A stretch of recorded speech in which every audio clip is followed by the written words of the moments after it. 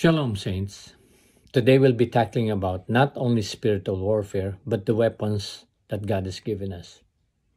It's from Ephesians chapter 11 to verses 11 to 17.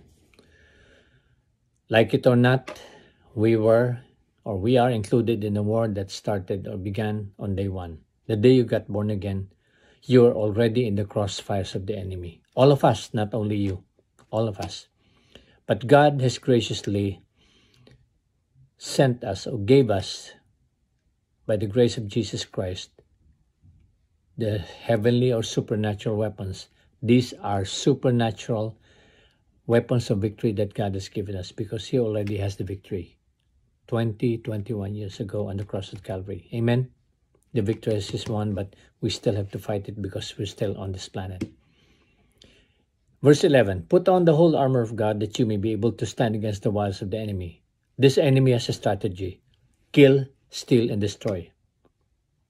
We wrestle not against flesh and blood, but against principalities, against powers, against the rulers of this darkness, of the darkness of this world, against spiritual wickedness in high places. This enemy is organized. He plays dirty. He is cunning, and his objective is to kill, steal, and destroy you because he hates God. He hates you because you love the God whom he hates. He hates you because he's going to be tormented in hellfire. And God has a wonderful plan for your life because he loves you. But this enemy hates you and has a horrible plan for your life.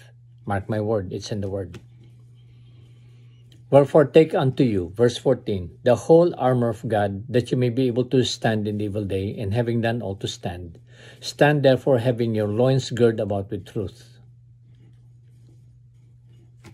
It is for those of us who experienced military training, underwent military warfare, it is common to repeat an order. Twice or sometimes thrice. I say again, they will say. Okay? The commander will say, I say again. It is a military command. It is not a suggestion. It's not an option. It's not a request. It's not an appeal. It is a strong command. You must do it. Twice, thrice they say it so that it is clear due to the urgency or necessity of the situation. The whole armor of God says what it is. It is what it says. The whole armor means it's not some but all. You put on some, that's not what it says. The whole armor of God is a complete set. It was designed to withstand the spiritual onslaught that the enemy is going to hit us with. He mentioned that in verse 13 and 14 3 times. Withstand, stand, and stand. He says, having done all to stand, meaning hold the line. Hold the line, hold the line. Using what? First weapon, the belt of truth, which is the truth of the cross and what Jesus Christ has done.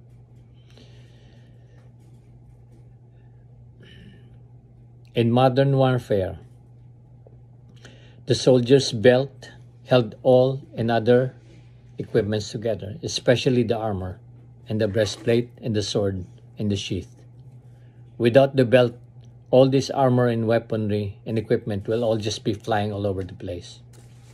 Truth is found in God's word. John 17:17.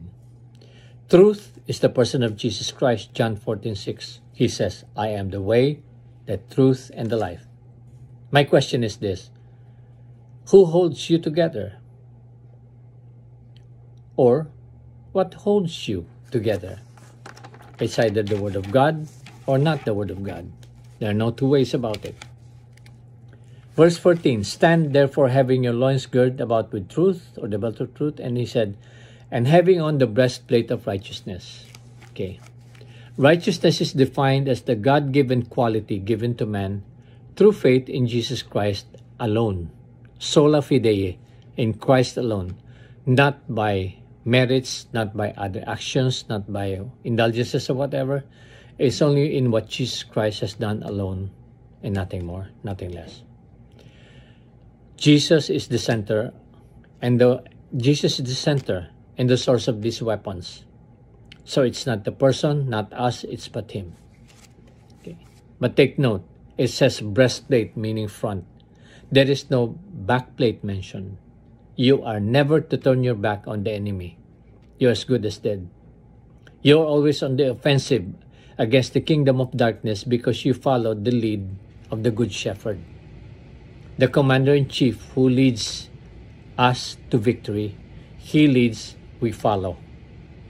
He was victorious 21 years ago, and I will repeat that again and again. He was victorious, and we will be victorious. Read the book of Revelation. It says 2 words, we win. Amen? Question: since the breastplate protects your heart, has Jesus remained the treasure of your heart? Because the Bible says where your heart is, that is where your treasure. Is Jesus the treasure of your heart? If it's something else, then you are distracted already. For whoever or whatever holds your heart, that is where the problem. Verse 15, and your feet shod with the preparation of the gospel of peace, or the sandals of peace. Roman soldiers wore thick leather sandals that solidly embraced their ankles. They too had spikes in order to give them good footing. The worst thing that anyone can do, whether in life or in battle, is to lose your footing. In judo, if you lose your footing, you lose 1 point. And just like the commercial, you know how ugly that happened, you know, that commercial lifeline. Imagine this happening when you're in a fight. Help, I've fallen and I can't get up. Our firm foundation is the gospel, the word of truth, that Jesus paid it all. Our hope is in Him, and we stand secure, all because of Him. Verse 16, above all, taking the shield of faith, wherewith you would be able to quench all the fiery darts of the wicked one. Faith in Jesus is where we are now. Faith is our bond with the Savior. Faith is in Him is what we live and obey. Faith is our shield against the lie which asks the question, did God really say? Did God really say that? You only have to believe in the Lord Jesus and you are saved. Do you believe that? Did God really say the Lord will heal all diseases? Did God really say the blood of Jesus cleanses us from all sins? Did God really say the Lord provides? Did God really say that He loves you and has the best plan for your life? Question, is your faith shield stronger now since you have accepted Jesus Christ as Lord of your life? That shield is the only protection you have from the fiery darts. For God's sake, it better be thick. Verse 17, the helmet of salvation. The head is one of the most vulnerable areas of our bodies. One blow can be fatal. You ask any martial artist. All that training and armor would prove useless. And the mind is a battleground whose prime target is the suggestions, the lies and deceit. Enemy attack comes asleep or awake. Awake by means of subtle suggestions, via media and advertisements, and asleep through nightmares that seem so real. Believe me, my wife and I have experienced this. Recommendation, keep your helmet on at all times. And last but not least, the sword of the Spirit, which is the Word of God. The only offensive weapon is the Word of God. It is both written, or logos, and living, rhema. What blasphemy did its enemy commit when he used the Word of God against the Word of God? Big mistake. My question is, after all this time, do you know the Word? More importantly, do you live the Word? You are in a warfare, whether you like it or not. God has provided tools or weapons for this warfare. Learn to use them, and please, for Jesus' sake, put them on and keep them on. God bless you. See you in the battlefield. Shalom.